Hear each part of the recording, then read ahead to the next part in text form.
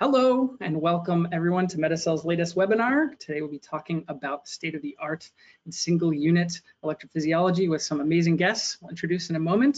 I am Daniel Knudsen. I'm talking to you from just outside of Boston, Massachusetts in the United States. I'm a senior consultant here at MetaCell. I've been with the company for about 2 years, and my background is actually in neuroscience and did a lot of single unit electrophysiology doing my PhD, but it's been a bunch of years. So I'm really excited to hear kind of what the current state of the art is from our great panelists today. So thank you all for taking the time to join us. It's great to see so many people here online, and thanks also to the speakers. I'll give them a chance to introduce themselves in a minute. But I'll just introduce them by name now. We have Alexis Paez, who is the Director of Science Outreach at NeuroNexus. We have Josh Siegel, who's a Senior Scientist at the Allen Institute. And we have Jeremy Magland, who's a Senior Data Scientist at the Simons Foundation. So a little bit about MetaCell. Since 2012, MetaCell's applications and services help our partners get the most out of their neuroscience data and models. We combine deep scientific expertise with best practices and bleeding edge technology on the engineering side to understand and unlock the potential of neuroscience data, which, as you know, is particularly complex and especially multimodal. We work with a large variety of organizations spanning universities, nonprofits, neurotech, and pharma.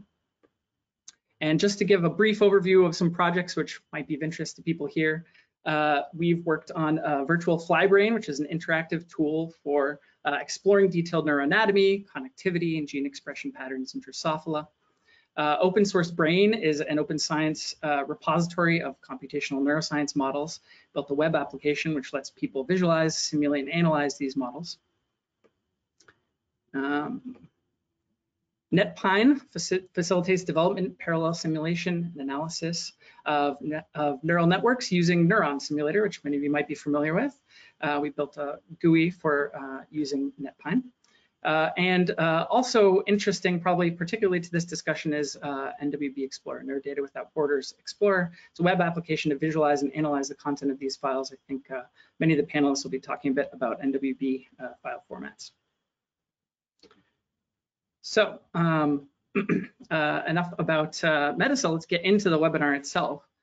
Again, we'll be discussing current state of the art in single unit electrophysiology. I'll be asking some questions of the panelists to kind of spur conversation.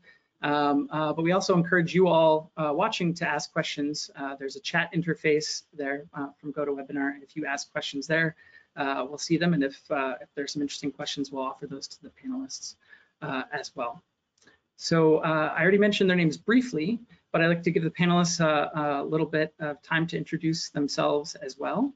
So if you could each give just a little 30 seconds introduction to yourself and what you do with respect to extracellular physiology, that'd be pretty great. So let's start with Alexis. Hey everyone, I'm Alexis from NeuroNexus. You can remember that. I am an electrophysiologist. I studied brain and cognitive science with a minor in music at MIT, and started out in Chris Moore's lab, which I almost overlapped with Josh, and heard my first neuron from the rat barrel cortex then, about 12 or 13 years ago. I did my PhD in neurophysiology at McGill and studied the primate vestibular system, and my entire life, so about 7 years, I'm not 7 years old, but you know what I mean, was at that time was single unit recordings in the macaque brainstem. And now I've been an application scientist at NeuroNexus for the past 2.5 years, and learn about electrophysiologist experiments every day. Great, thanks Alexis. Josh? Hi everyone, my name is Josh Siegel. I am based in Seattle, Washington. I am currently a senior scientist at the Allen Institute using high density electrophysiology to study the mouse visual system. Before that, I was a grad student at MIT where I did research using tetrodes to study hippocampus in Matt Wilson's lab and barrel cortex at Chris Moore's lab. And also, while I was in grad school, I co-founded OpenEPhys, which is a nonprofit dedicated to the development and distribution of open source tools for electrophysiology. Great, thanks, Josh. Jeremy. Yes, I'm Jeremy Magland. I work at the Center for Computational Mathematics at the Flatiron Institute, which is a division of the Simons Foundation in Manhattan. For the past several years, we've been developing software for spike sorting, neurophysiology, visualization, and method validation. So one of our projects is the Spike Force website, where you can compare the accuracy performance of 10 different spike sorters using ground truth recordings. And I'm also involved with the Spike Interface project and other efforts to make electrophysiology analysis more straightforward for researchers, and very happy to be here. Thank you so much to all the panelists. This is, I'm really excited. I think we'll have some great things to talk about with those backgrounds that you all have. So let's get right into it. First, we're going to, I'm just going to give you kind of a really high level overview of kind of what we're talking about when we talk about single unit extracellular electrophysiology. This will be simplified for many of you, but I just want to put us all on the same page. So we know that the brain has billions and billions of neurons, and we know that neurons are kind of a fundamental computational unit of how the brain works, and we're interested in figuring out how the brain works. And one method that people have used for a long time is to go in and stick an electrode in the brain and try to record from one or many of these cells at a time to figure out what they're doing with respect to some experimental condition.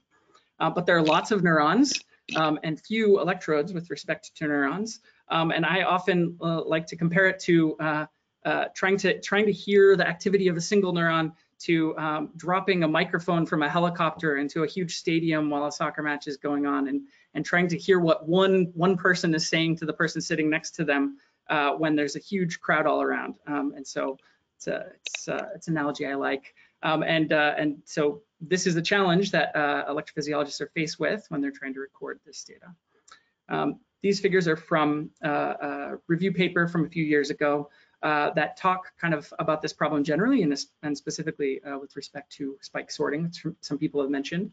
So the idea is there's a bit of neuropil here, so some brain tissue, and there's individual neurons inside of it, and an electrode where you're trying to record the electrical potential from these neurons. But trying to single out the information from just one neuron is a bit tricky, and you often get mixed signals from a whole bunch of them.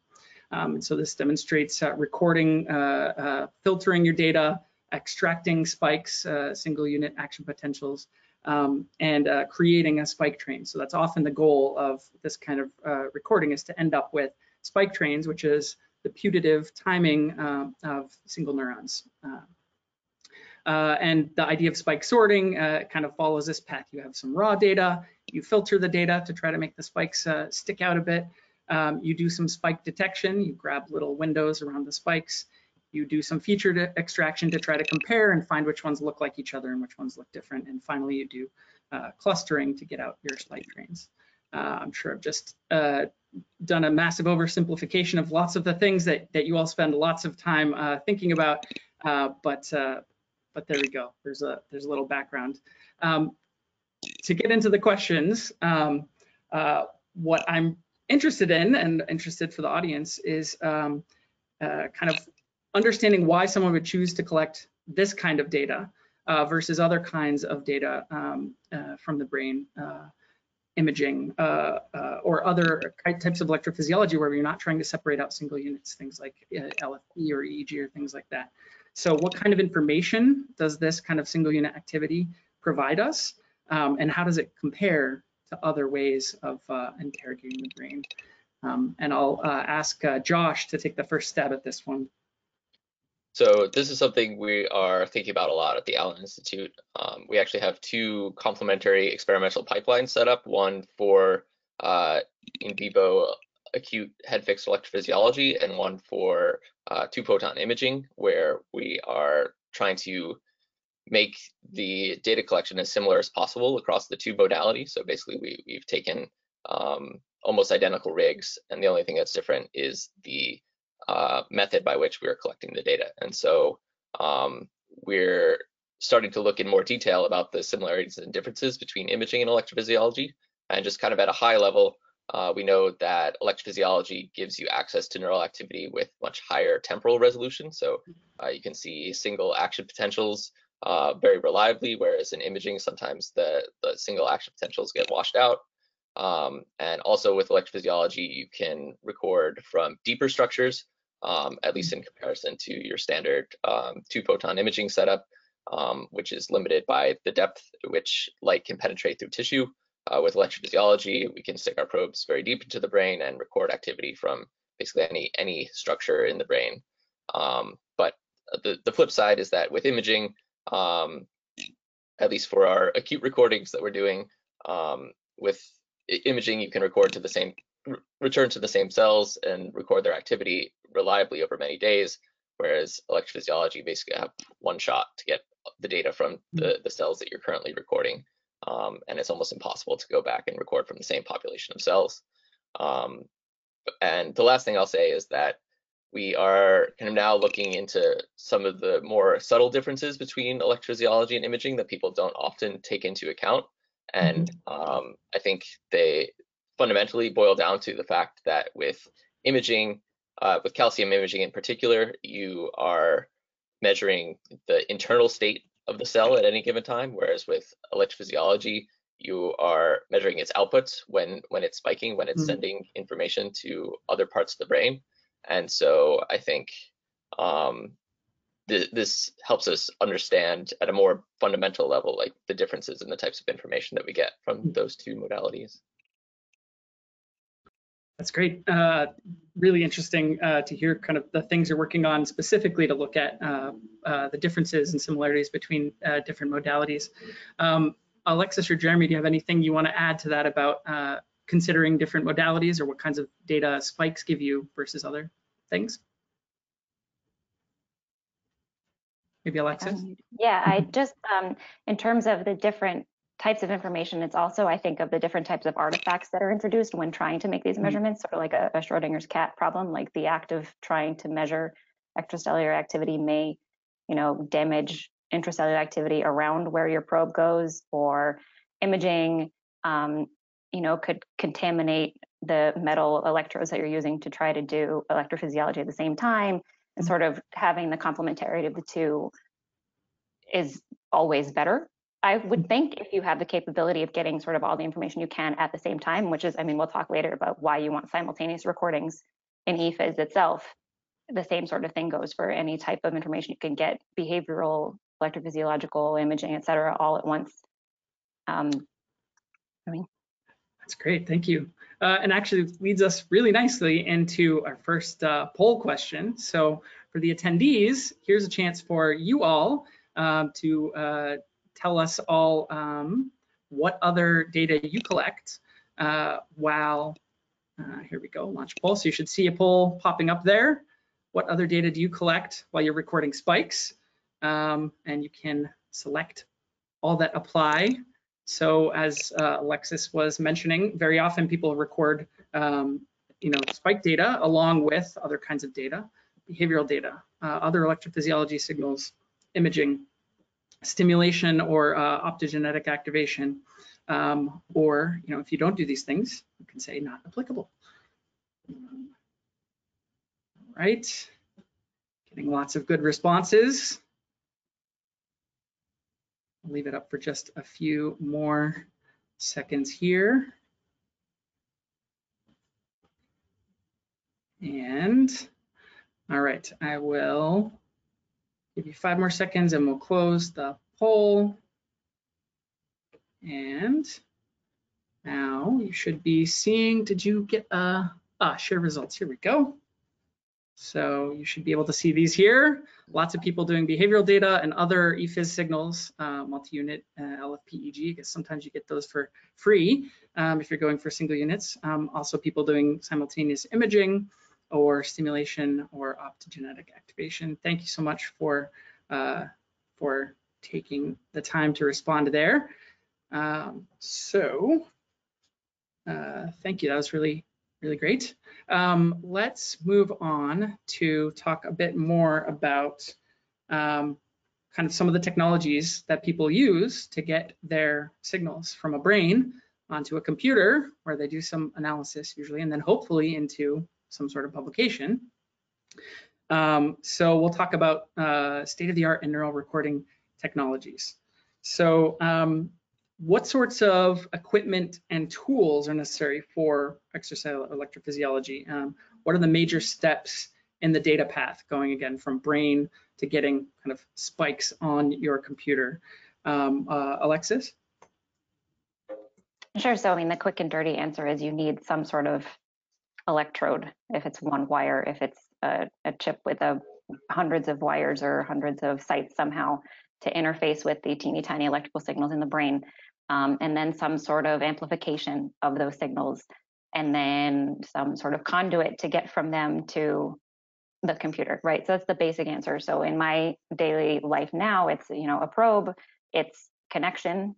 Those can be passive. They don't have to have electronics built into them. They can just be. But then you would plug into an amplifier. These days, most of them digitize the signal. You don't have, those grass instruments, giant boxes with BNC cables anymore that are entirely analog for much longer into the circuit. And then, some sort of cable, if it's like USB 3.0 is now I don't know if that's the state of that, I hope that's the state of the art at this moment, to your computer. And then I guess the computer, it's not just a computer, you're not just acquiring this data and it sits there. There's curation steps, there's visualization steps. So there's some sort of software platform or code base or to interact with that data that I think is critical in the workflow also to see to distinguish what you're getting, make sure you're getting real data. You need a process to remove noise or reference out certain artifacts or ground things or snip out the relevant signal from the noise and things like that. So there's the hardware, but then also the software is an important tool as well. And I'll let these guys. Thanks. Yeah, Jeremy, anything you want to add to that? Sure, yeah. I mean, from my perspective, I usually see the data only after it's gotten to the computer phase, but unfortunately, there are a lot of difficult issues to deal with that you wouldn't necessarily expect to be a challenge. For example, file formats. It's kind of a mundane issue, but just, double click on a file or something like that and you expect it. Well, in the ideal world, it would just open and do exactly what you want, but in reality, there's a lot of different file formats to deal with. Data management, the question of if you have very large files, where to save those files. So a lot of time could be spent dealing with these kind of issues, how to load the data into a particular visualization. Maybe one package would be good for one stage of the processing and another package is good for another stage. So we're really trying to make this process easier by integrating tools and making kind of browser-based user interfaces for allowing researchers to focus on scientific questions. But we're not there yet, and this is just something that is part of the research process. Yep. Well, that's the exciting thing. Sometimes challenges or problems that people have lead to interesting solutions and provide opportunity to think about doing it in new ways. I'm really excited for people in a bit to see some of the things that you've been working on. We have a little mini presentation in a bit. So thanks, Jeremy. Josh, Jeremy mentioned some of the challenges that happen kind of once the data gets onto the computer for users. What other sorts of challenges are there kind of, I guess, up until that point? I know you actively do this work to get data from a brain onto a computer. What kind of are the current challenges that people are facing there? Yeah, well, I mean, one of the most basic challenges is just being able to connect your electrodes to the amplifiers and digitizers that allow you to then stream the data to a computer. I mean, like if you look at the state of technology in general, we are currently able to fabricate microchips with as many transistors as there are neurons in the brain. And then we have data pipes that can stream terabytes of data to disk in real time, but currently haven't figured out a way to connect a very complex set of electrodes embedded in the brain into a data stream that can read all that out at once. So it's basically like, as you scale up the number of electrodes, you need wires that are connected to all of those electrodes that end up taking up so much space in the brain that you don't have any space left for the brain tissue. So I think kind of the major advances over the last 10 years of electrophysiology have been shrinking down the wires and the conduits that allow you to read out information from the brain, and kind of miniaturizing everything further and further, and so you can pack more electrodes into a smaller space. And then another challenge is if you're doing head-fixed electrophysiology, which is what I mainly focus on, then you are not limited by the weight of the electrodes. But if you're doing chronic recordings and you want to do recordings in freely moving animals, which is gives you really rich data, then you need to figure out a way to have everything supported on your subject's head, which requires a lot of tricks to make things smaller and lighter, and make sure that the cable that's carrying the data out of the data from the brain to the computer is not interfering with the behavior of your subject. So there's a lot of challenges there that come from trying to get the most naturalistic behavior out of your subject while you're doing electrophysiological recordings. Great. Alexis, anything you want to add there? It's all right on. I was prepping a bit with the technology itself, and it's exactly the sort of two different worlds right now, where the probe technology that I'm used to is, like I said, that passive sort of silicon chip with as many electrode sites as you want. We go up, I think, to 256 or 512 at this point, and they can all be recorded from, because they have their own independent channels. And then you can use a pretty small amplifier on the back end of that houses everything, and sort of everything that can be removed from the animal when the animal has to rest or go do something else, or you can, make things wireless with certain channel counts. And then the other technology, and I know Josh will speak more to it, is the CMOS world, like NeuroPixels or CMOS, complementary metal oxide semiconductors. So they're not built the same way as a silicon probe is built. They can have smaller features, so the probes get smaller and smaller, more and more channel counts. But the difference is that back end. So the circuit board is built onto the probe. So you need a different circuit board for every probe design. So NeuroNexus prides itself on kind of infinite possibilities. If you want to have the electrode site spell out your name, we'll do it. Whereas these other like the CMOS technologies, you get a very, very small probe, very high channel count, but they're more simple, like a few designs to get the high channel count and this big hunk on the back of it. So you have small probe, big connector. And like Josh said, if you're having a behaving animal, then there's you have to find some tricks to suspend or to motorize a commutator that'll follow the animal around and things like that. So there's sort of you can get the best of either world depending on your priority. And that's the fun thing to talk to people about, is what is most important. Is it having the field of vision free? Is it having a very, very lightweight implant? Is it having a really high channel count? Is it having really specific electrode site layouts that match the anatomy of the brain? All of those are possibilities, and then you get to choose sort of which ones to prioritize and combine into your ultimate experiment. That's great, and it probably differs experiment to experiment, lab to lab, for the questions that you're asking. Well, as we start talking about channel counts, that's just come up a lot, like more and more channel counts. I've got another poll for you all. So I have another probe for you all, but it's a poll. So I'll launch this one, and we'll ask how many simultaneously recorded electrode sites do you regularly work with, just to get an idea from the audience. So we're going from 1, 2 to 16, 17 to 100, or 100 plus. Or again, if you're not doing this and you're just interested, or maybe you're thinking about starting, you could say not applicable for now.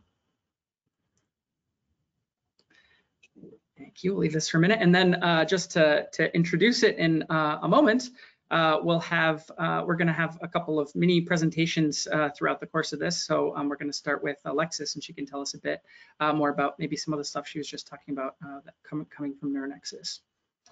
So I will wait for the poll. Wow, we got really good responses here, and share the responses. So how many electrode sites do you regularly work with? 7% at 1. A nice little bell curve there. 1, 2 to 16, 17 to 100, and 100 plus, reflecting the distribution maybe of those different experiment types. So that's really great. Thank you. And now I'm going to turn over the speaking to Alexis. She's going to give you a couple minutes on her topic. So Alexis, take it away. Thanks. So I just wanted to, I guess, use this time to describe what NeuroNexus offers to the field now. We have a large array of products. I gave a webinar earlier on our 200-page catalog. So it starts with acute probes. These have a really big circuit board on the back. They're easier to handle, they're lower cost, but again, you wouldn't implant them. This is an implantable probe that we would sell the insertion tool to, deliver it to the brain and then remove it. So you have this very small, lightweight, or you can implant a microdrive. This is on a rat and a mouse, just to show how small these and lightweight these things can be, to allow you to move the probe. We also make 3-dimensional arrays to go on small animals. So those are 64 and 128 channel matrix arrays. We make surface arrays. So these are EEG grids for rodents. We also make ECOG grids that are often used in primates. For penetrating probes for primates, these are the vector arrays. So these will let you go, like I would use them to get to the macaque brainstem. That's how long those are. Again, the 3-dimensional arrays. So these are high density connector matrix arrays. The one that's most in focus is 256 channels. And then our 256 or 128 channel smart probes would interface directly. So they have their digitization attached to their board, but not on the probe itself. Those would interface with our SmartBox Pro system. So we can go to the next slide. Great. Thank you. So NeuroNexus does offer this complete solution. As we said, all the tools, or at least the tools that I spoke of. So going from an electrode through cabling, digitization, through the cabling to your box, whatever it may be, to the computer. This is NeuroNexus's answer to that. So we have the SmartBox Pro, which is built to record 1,024 channels. It is that box and a few wires. It's very portable. You can move it around with your animal. It's not going to be attached to your animal, but 30 kilohertz sampling. It does connect with that USB 3.0 that I had mentioned. So it's fast to enable that sampling. And then the important feature is, like I said, NeuroNexus allows very customizable and a huge variety of electrode site layouts. And then that probe-centric information. So your map, your layout is brought through your software and your data as well. So you can see on the, you can't see my mouse, so I won't gesture anymore, but you can sort. So for example, in the screenshot, I had sorted my probe electrode sites as a 64 channel probe, 8x8, sort it by, the depth. So each color band is the sites at a given depth.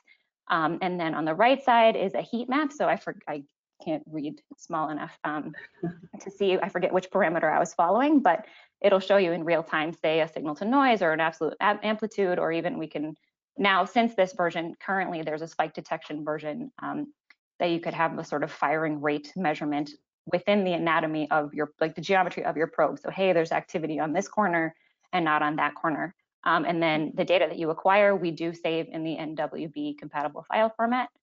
And just so everyone's more confident, there are over 950 institutions around the world that have used NeuroNexus probes. And I like to say we're cited in nearly 300 Nature papers so far. Great. Thanks, Alexis. It's great. Good overview of some of the technologies that are out there to use in these experiments. Just a reminder to people, there's the chat interface there. So if you want to ask a question or make a comment or something like that, feel free to use the chat interface to ask us questions. Okay, so my next question, we're talking again about channel counts and lots of numbers of simultaneously recorded units.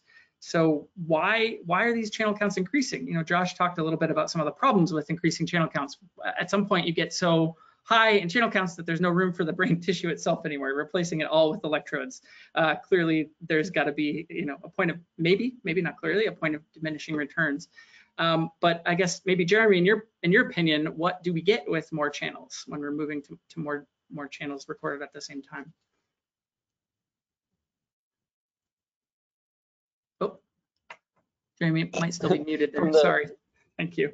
From the statistical perspective, if you're looking for units of a certain type, you would get more of them in one experiment, so you'd increase the statistical power. But I'm also would assume that you would probably want to cover a larger volume of the brain in one go, so you can see simultaneously what's happening in different areas. The density of the electrodes is an interesting question.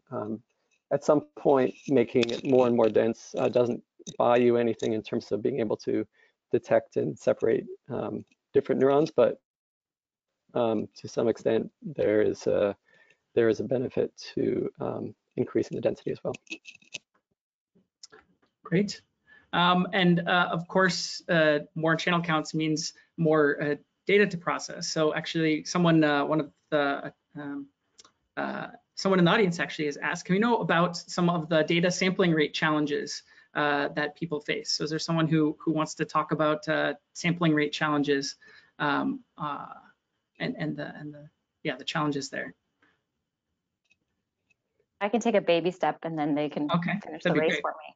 So I'm one that, I don't need to tell that story, never mind. I think the higher sampling rate allows more information about a given waveform, right? So if you're going to distinguish 2 units waveforms, like so I can tell this story that I had for a paper to show that I really had recorded 2 units at a time. I mean, 10 years ago, that was a big deal, especially in a primate brainstem. You just don't do it. Now you do. You're welcome. I had to show the waveforms of 2 different units, and some people said, how do you know they're different? How do you know they're different? And it was like, okay, I can check a firing rate, or I can check, a sensitivity to something or whatever, some farther along analysis of that neuron's behavior so that it was distinct from the one, 100 microns away from it, supposedly 100 microns away from it. So the more resolution you have of any given waveform, the more data points you have to distinguish one from another. But then the trick is that once you, locate that waveform, you can give it a single timestamp. And then you end up with this binary just vector of timestamps. And that's what, at least for me, that's what I did with everything else I did about that neuron was timestamps of spike trains. And you can test synchronization of those spikes between neurons, and that matters. So yes, the spike sorting is very important. So I would say like more and more data points to sort the spikes, but then once you've got them, and so these guys I have no idea how you handle all of that data to spike sort. It just magically happens. But then once you've done that, it's a lot easier. You can shrink everything down to like a 1 kilohertz, maybe faster than that, sampled data set and do a lot with it after that. So you can maybe not have the representation be as dense and maybe save some space at the very least. Thank you. That's probably very naive. So that's one side of the field, right? That spike timing matters. Spike timing absolutely matters. The shape of the spike waveform. So anybody that does like patch clamp is probably yelling at me through the chat box right now. Like, of course, the waveform shape is going to matter forever. So you can see if it flips, if it gets broader, if it doesn't. I mean, if you're in the cerebellum and you have a complex spike, that's very different from a simple spike, et cetera. So I mean, that was a very simplistic representation of just, yeah, down sample, you'll be fine. That's not always true either. Got it. Thank you. We are going to move on and have a little short presentation next from Josh. So Josh, again, I'll share the slides. So just let me know when you want to advance and you can take it away. Yeah, so at the Allen Institute, our electrophysiology program primarily utilizes NeuroPixels probes, which are these new CMOS-based electrodes, which Alexis mentioned earlier. Up in the upper left, you can see a representation of the probe. The shank itself, so the tiny thin portion that has the electrodes printed onto it, is 10 millimeters long, which is actually longer than we need to cover the full depth of the mouse brain. But it's really nice that it's that long because it allows you to fit multiple probes into the brain at once. So these probes were developed by a consortium of funding agencies, including the Allen Institute, Wellcome Trust, Gatsby, and HHMI, and were done in close collaboration with IMEC, which is a Belgian nanoelectronics research center. And so basically the scientists at the Allen Institute and other places helped kind of refine the specifications for these probes and test them out in vivo. And it turns out that they worked better than almost anyone had imagined, just because the high site density and long coverage. So basically you get 384 recording sites across about 3.8 millimeters of brain tissue, which allows you to do things like record simultaneously from cortex, hippocampus, and thalamus with one penetration. And now in our experiments down in the lower left, you can see a representation of how we're inserting 6 probes into the brain at once. And so our goal here was to really densely sample the mouse visual system. So we're recording from 6 mouse cortical visual areas as well as visual areas in the thalamus. And on the right, you can see a spike raster of simultaneously recorded cells from all of these areas, and also from hippocampus and midbrain structures. Yeah, I think the rasters like these kind of speak for themselves, because you're getting not only many individual recordings from individual cells, which reduces the number of experiments that you need in order to collect the same amount of data, but you also get to look at the rich interactions between all of these different brain areas, which is really the scientific question that I'm most interested in. So you can go to the next slide. So yeah, one thing that's been hinted at is that when you're collecting all of these data sets with lots of electrodes, the data processing becomes a real challenge.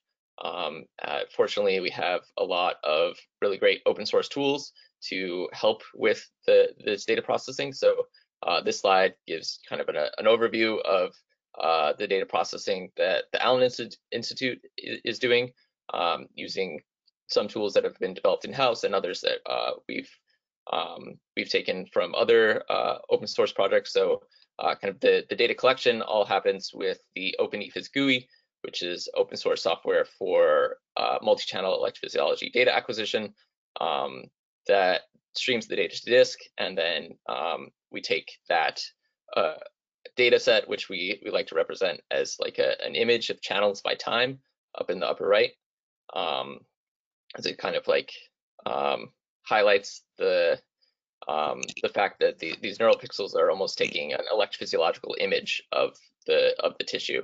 And then when you look at how those voltages change over time, you can kind of see these spikes localized in time and space, so the little dark spots in that picture. And then we use spike sorting software developed by Marius Pachitariu at Janelia called Kilosort2 to extract the spike times and assign them to particular cells in our recording. And that's also open source. And then we use a package developed at the Allen Institute called ECFIS spike sorting that will kind of calculate quality control metrics for all of the units. This is something that we think is really important. Kind of this idea of the ideal single unit is fairly subjective, and I think any unit that we record extracellularly has the chance to be contaminated or incomplete in ways that are sometimes difficult to quantify. But I think we have to do the best that we can in order to estimate the quality of each of the units that we're recording, and then take that into account when we're doing downstream analysis. Because there's some analyses where you really just want all the spikes that you can get, and you don't care if they're from well isolated single units, whereas there are other analyses that it's really crucial to be sure that you're recording from only one cell at a time. And then finally, we package all the data into NWB format, which we then share with the world through the Allen SDK, which is a open source Python library for interacting with the data that we've collected. And so far, we've released data from almost 100,000 cells through brainmap.org, all packaged into NWB format. That's great. Thanks, Josh. And I'll just say we're getting lots of questions now, so thanks for hearing me ask for questions from the audience. And in fact, a lot of them were asking, but how do we analyze the data? What are the pipelines like? So we're not going to have a chance to get to every question, but Josh started answering them. It's like he knew what people were going to want to know next. So we talked a little bit about the pipelines there and the analysis, but we're going to shift now into kind of the state of the art in sorting algorithms, software tools, analysis. This idea of, okay, we got the spikes onto the computer. Okay, it took us 40 minutes. We got some spikes onto a computer. Obviously it takes a lot longer than in reality. But now let's talk about what you do with this at least in Josh's case, this flood of data, 100,000 individual neurons. I mean, you need some probably pretty sophisticated processing pipelines and things like that. And I imagine the resources that a big institution like Allen Institute can put towards something like this might be different than a small lab with just a few researchers and different levels of grants. So what are, I guess, some of the challenges that people are facing kind of across the board in terms of getting their data like analyzed so they can look at it once it gets on the computer? And this one I'll ask to Jeremy to start out here. Sure. So one issue that's very related to that is the question of how automated that's sort of one decision you have to make in a lab is like how automated do you want to make the your processing? And the obvious advantage, there's many advantages of automating. One of them is it takes less human time and things are more reproducible and there's less potential for bias in that processing. But on the other hand, depending on the application, things might not be at a point where everything that you want to do is automated. A lot of labs have very kind of specific custom things that they want to do. So there's a balance. And if in terms of the manual curation and processing of the data. Thanks. That you really need good quality visualization tools. Yep. Sorry, I think we had a pause there. I didn't mean to talk over you. So I think you said in terms of that, you need good quality visualization tools, maybe so that you know what you're looking at, and so that maybe I'm taking a stab here, that you can trust the automated parts of your pipeline. I know that could be an important thing. Scientists, especially if they're going to vouch for the results they're going to put in their papers, they want to know kind of what happened. And if they're doing it manually, they can at least say, I trust the work I did and I can represent this to others. But thinking about letting an algorithm or something take over parts of that pipeline, do you see that being a problem that people contend with in terms of like how much to allow to be automated? Jeremy, just as a follow-up. Yeah, sure. Yeah, there is a danger with the automation that you would just take whatever comes out of the system, and maybe somebody has a paper on a method, and then you kind of justify using it because of some results in that paper, and then you just publish whatever comes out, and that's definitely a mistake. So you want to accompany any kind of analysis that you do with proper visualization and other techniques to really get a feel for whether what's coming out of the system is feasible. So it's an ongoing thing, and I think ideally the automation will catch up with whatever people decide that is the best practice in the lab using other mechanisms. Thanks. Alexis, what do you see as some of these the challenges that people face once their data's on their computer? Do you see the same sorts of things as Jeremy in terms of manual versus automated? Are there other things that you think about or that you experience yourself? So I think I live in a time capsule, because when I did this, I was the first one in my lab to do simultaneous recordings at all. So even like 8 channels, I could kind of manually go through. I mean, I started with a DAT tape and would play back one channel through an oscilloscope and trigger it on the slope and said, that's an extra potential, that's not. And then, as it becomes more and more important to notice that, hey, there's superposition of action potentials. It's not just one neuron that's talking here. Because where I was recording, we had firing rates of, 60 hertz or something. Not like a few spikes per second, it was a lot of spikes. And so they were gonna just jump on top of each other. And so, I mean, the most primitive sorting is, okay, that looks like a spike. Anything within a couple milliseconds after it can't be a spike. I mean, that was like the first algorithm that I used was, okay, there's a refractory period, so that is the answer. And then exactly the automation. So I wanted an automatic thing, and I convinced myself that whichever automated algorithm took the longest had to be the best. I mean, this is like 5-10 years ago, closer to 10 years ago. And it was exactly the same thing too. It had a name, other people had published with it, I could publish with it too, which didn't make it correct. It just made it sort of accepted somehow, like if everybody made the same mistake and we all knew the mistake that we had made, someday someone with a better algorithm could go back and fix it. I don't really know that part. But now I'm finding that perhaps the algorithm that's got a memory to it would be the one, like that's the next feature I would want to add in. So yeah, refractory period is a short little memory thing, a longer memory. So like to speak back to the Lego software that goes with the SmartBox Pro from NeuroNexus, we have this, what we're calling, a rough cut real-time spike sorting module, but it's kind of literally real-time based on a few principal components. You see a spike, you see a different spike, it's these two units, but it's not saying, now that we know what these spikes seem to be doing, let's go back a few minutes and refine those. So I know that like Jeremy has algorithms that are way smarter and would take all that in. And that's why, like Josh's slide said, this runs overnight. That's what I zeroed in on, is this is my algorithm, click it, go take a nap or go record more or whatever it may be. There's always more to consider. And the nice thing is that with NWB, with hundreds of thousands of cells being in this larger data bank, we start learning how these cells really do interact. And that's the other thing with higher channel counts and more probes and whatever else, is that spike sorting may not just be what tetrodes used to be, 4 wires in a brain was way better than 1, and you could kind of triangulate based on those 4 wires. Now we're triangulating based on almost the whole brain in some cases.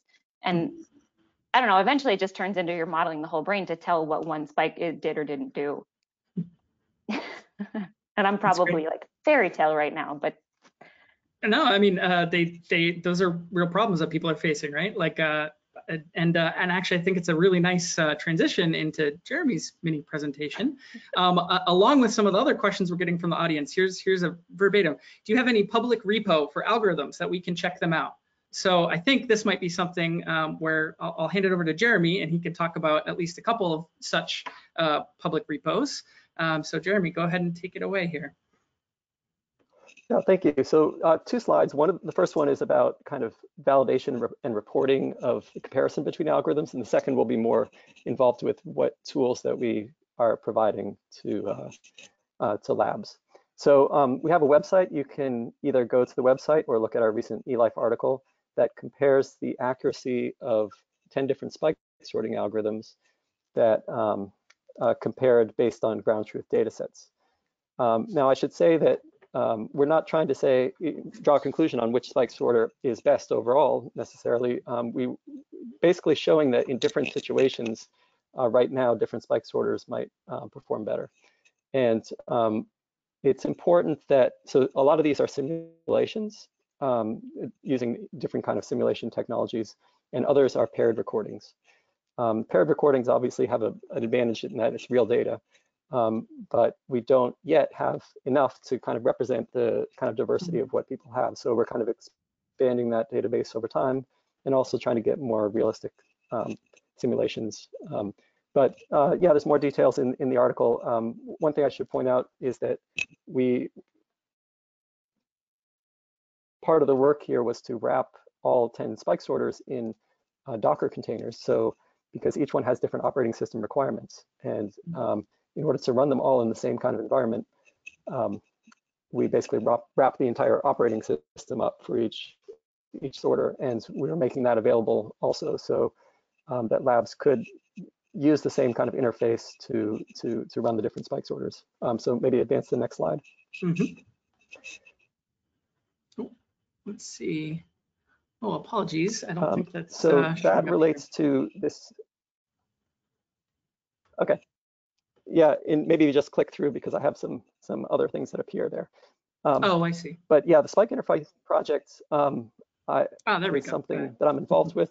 It's largely maintained by some other folks here that are listed, but this really sort of tries to solve the problem of a disconnect between different file formats and different tools. So although the file format problem might be solved in one lab and another lab, question of sharing tools and sharing data, that's still not solved. So Spike Interface tries to kind of simplify that process and decouple the kind of visualization tools and the analysis tools from the spike sorters so that you can run any spike sorter from any package and then visualize it or analyze it with any other tool. So there shouldn't be like a all or nothing one way or the other.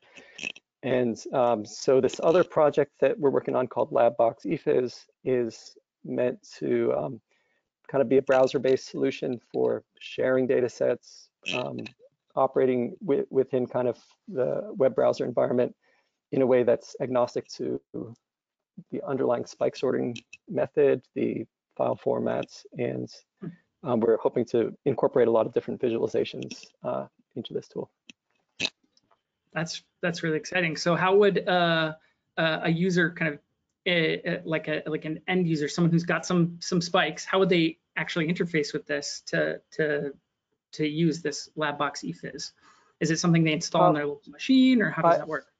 I should take a step back and direct people right now to Spike Interface, because that's the project that's kind of has had a release already. So LabBox ePhys, I'm just saying in the future, keep an eye on that. Got it. But yeah, if you have Python programming, some Python experience, that comes in handy, or otherwise definitely learn that, and then go to the Spike Interface website, and they have examples, and you can start to interact with your data in that way. That's really exciting. Thanks, Jeremy. I mean, these are some great tools. You talked a bit about being able to, I guess, I don't know if this is the right word, but abstract maybe across the different spike sorters so that it was easier to use some of them. We also talked about before kind of some of the challenges in just terms of data size and things like that. And you said that this tool is helpful for helping people share data and things. So what other issues besides, like, there's format? It's just I'm just hearing lots of like issues, right? There's lots of data, the format issues. They're sharing them between each other. There's different kinds of spike sorting algorithms. So I wonder, Josh, you especially at the Allen Institute, you're saying you have 100,000 cells. How do you deal just, I guess, with the sheer size of the data? Do you have special tools there, or are you using open source tools like these? How do you think about like the size of the data and moving it from place to place, or do you? Yeah, I mean, I think we don't have any magical solutions for dealing with large volumes of data. We try to keep it backed up in a number of locations, but that obviously ends up taking up lots of hard drive space. So we put a lot of money into on-premise storage. And once we release the data, we put the raw data onto AWS. So if you're interested in taking a look at the raw data that went into our data release, it's all available in a public Amazon S3 bucket. But I'll also say, like, once you've done the spike sorting step, the data gets compressed substantially. So all the recordings from those 100,000 cells can easily fit on my workstation hard drive, and I can analyze those whenever I want. So kind of once you've gone through the spike sorting step, the data gets compressed enough that it's more reasonable to work with. So that leads to another question. You know, maybe if what you're moving around are these this already pre-processed data a little bit, now you have the potential for that to be wrong. So what if something was wrong in your sorting or not quite right? How might that affect analysis results? And kind of what are some of the solutions to getting around that? Because if we want to share data and it's already in this pre-processed form, but it happens to be wrong, you know, what kinds of things come out of that, and how are people trying to fix that? Jeremy, do you have opinions on that? Yes, yeah, that's kind of the dilemma, and this is why the size of the data is kind of coupled with this question of accurate spike sorting, for example. Because yeah, you would like to have accurate spike sorting from the beginning, and then you only have to share the results of that. But if you're kind of in the realm of trying to improve that methodology, or if you need to go back to the raw data for some reason, like you already have the spike sorting, but you want to go back and somehow get those clips or do some other kind of analysis, then you're sort of stuck. I should say that sometimes it's just infeasible to transfer data from one lab to another because it's too large. So for that reason, I'm very interested in kind of techniques that allow data to stay in the lab where it was collected, and then, but still access it in terms of what one possibility is to send processing routines to the lab, and there would be like some kind of open resource that they make available that allows you to run containerized, so that it's kind of safe from a security standpoint, but containerized processing on that data, but it still stays in the same place. Or other ways through APIs, as the Allen Institute has done with the downstream data to extract at least pieces of the data. It's really interesting. Can we find out more about that on the websites that you shared before? I imagine. Sure. Yeah. If you go to our LabBox eFIS, even though it's under development, these are the type of things we're trying to do, is decouple where the analysis happens and the containerization and everything from the other aspects of the processing. That's really exciting. Thank you for sharing that. We're getting really close to the end here, so I'm gonna put us into our last phase here. What's next? We talked a lot about, I guess, what's next. So maybe we already started to answer this, but I have one final poll for the audience. And while they answer this question, I'll ask the panelists to start thinking about their answers to this question, which is a really quick one-liner from each of you, which is like, what new technologies or directions are you most excited about in the field? And what do you want other people to know about? Again, we've already shared some of those things, but maybe like one thing for people to focus on, a couple words to say like, you really need to care about this thing, or watch in this space. This is where interesting things will be happening. So I'll ask the audience this poll next. What new technologies and directions excite you the most? These are very broad categories. We could only put 5 in there, but let us know what is interesting to you among these 5, and then we'll get the last word from the panelists.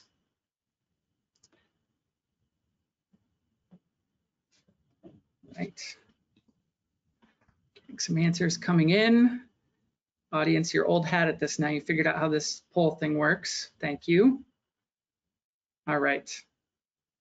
Just a couple more seconds there. And all right, and here are the results. People are excited in a lot of things, but let's see. Automated sorting algorithms and tools, that's great. We talked a bunch about those.